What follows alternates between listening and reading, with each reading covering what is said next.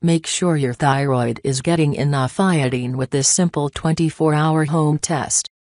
The thyroid is a butterfly-shaped gland normally weighing less than 1 ounce. It is located at the front base of the neck. The thyroid secretes hormones that act throughout the body, influencing metabolism, growth and development, and body temperature. Its proper function is dependent on 2 trace minerals, iodine and manganese. Of the 2, iodine is the most essential for proper thyroid function and health. This simple and inexpensive test can show if your body has sufficient iodine to normalize thyroid secretions.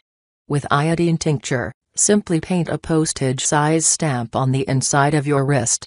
If the brown stain fades in 24 hours or less, it indicates there is not sufficient iodine to normalize thyroid secretion to the cells.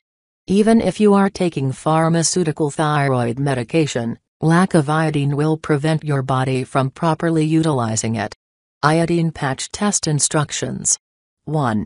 It's best to do this test in the morning after showering, but it is not required. You can start anytime. 2. Use tincture of iodine to paint a postage square-size stamp on the inside of your wrist. Note: tincture of iodine is available from any drugstore or pharmacy. Be sure it's the original orange-colored solution and not the clear solution. 3. Write down the time you painted your wrist. 4. Observe the coloration of the patch over the next 24 hours. Interpreting iodine patch test results overall, the faster the body draws in the iodine, the greater the iodine need is likely to be. 1. Patch begins to slightly lighten after 24 hours, normal. 2. Patch disappears, or almost disappears in 18-24 hours, mild. 3. Patch disappears, or almost disappears in 12-18 hours, moderate. 4.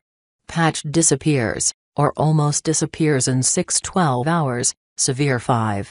Patch disappears, or almost disappears in under 6 hours, very severe.